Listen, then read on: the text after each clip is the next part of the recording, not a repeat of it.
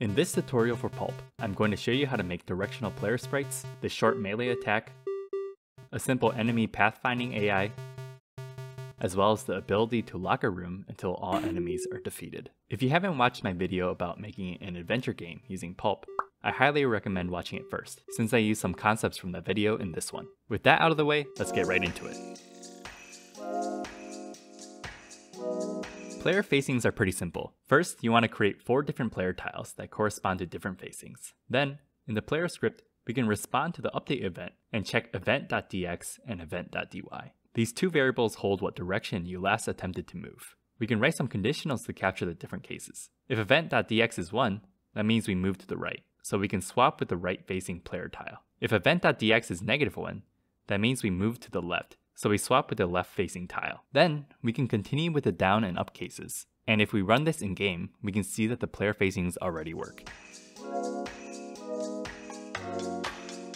We can start off by making 4 different swords, for the 4 different directions you can swing the sword. I made them as items, but it doesn't really matter what they are. Then, in the player script, we can respond to the confirm event, which is called whenever you press the A button. Inside the event handler, we first have to figure out where to place the sword and which direction sword to use. We can figure out where to place the sword by gaining the current position of the player, and then offsetting by the last direction the player moved. Sword X and Sword Y now contain the coordinates of the tile right in front of whatever direction the player is currently facing. We can then determine which sword tile to use by leveraging the same strategy for the player facings, like so, but this time first storing it into a variable. Now we can tell the tile as Sword X and Sword Y to swap to the tile, and then after that, we can use a handy function called wait to wait a certain amount of time, let's just say 0.2 seconds, and then swap back to white. If we run it, we can see that it swings the sword right in front of you when you press A, but we run into a couple problems. The first is that if you swing at an existing tile, it gets overwritten. The second problem is that you can swing the sword and then immediately move away from it. The second one isn't a big problem, but it's just a bit weird that you'll be able to do that. We can fix the first problem by first checking if the tile that we're placing the sword at already has something there. We can do that by using the name function to get the name of the tile at the sword position,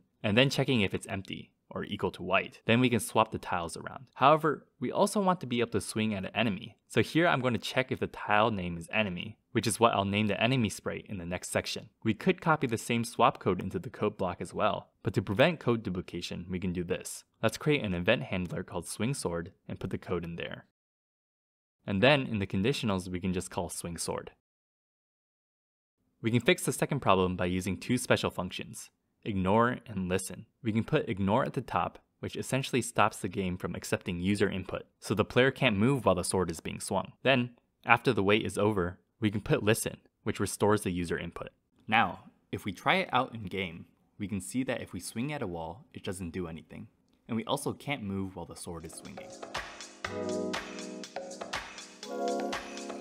Let's first create an enemy sprite called enemy. You can make this an item if you want the player to be able to move past enemies. Then, in the script for the sprite, let's respond to an event that we'll create called enemy move update. In the game script, we can copy what I did in the adventure game tutorial to make a timer which will control how fast the enemy will move. I set the interval as 10 so that the enemy will move every half second. Back in the enemy script, let's figure out where we want to move the enemy. The plan is to have a simple AI that makes the enemy move directly towards the player. Let's first get the position of the enemy. We can then compare the x coordinate of the enemy with the player x coordinate. If the player x is less than the enemy x, the player must be on the left of the enemy, so we can decrement the enemy position. If it's greater, we can increment.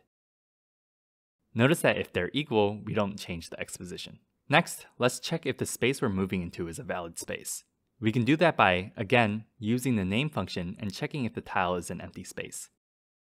If not, let's just reset the x position.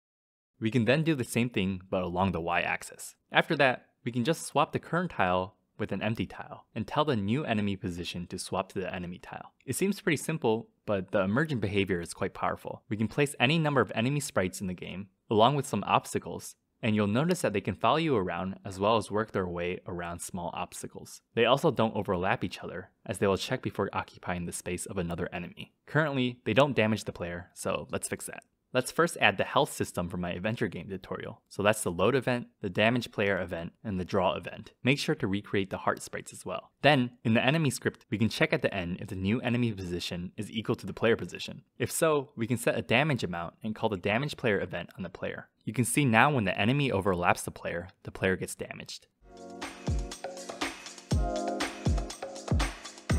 We can add a system to lock the room when the enemies are still alive and unlock when all the enemies are defeated. Let's first create a gate sprite, and in the script, respond to an event we'll create later called enemies defeated, and swap with white. We can then keep track of the enemies remaining in a room in the game script by responding to the enter event and setting enemies remaining to 0. This essentially resets the enemy counter whenever you enter a new room. In the enemy script, we can also respond to the enter event and increment the enemies remaining by 1. This makes it so the game will automatically count up how many enemies there are in a room whenever you enter it. Lastly, we can go to the player script, and when we check if we're attacking an enemy, we can decrement the enemies remaining. Then, we can check if the enemies remaining are less than or equal to 0. And if so, we can emit an enemies defeated, which brings us back full circle. In game, you can see that once we walk into a new room, the gates are all locked. But once I defeat the last enemy, the gates unlock.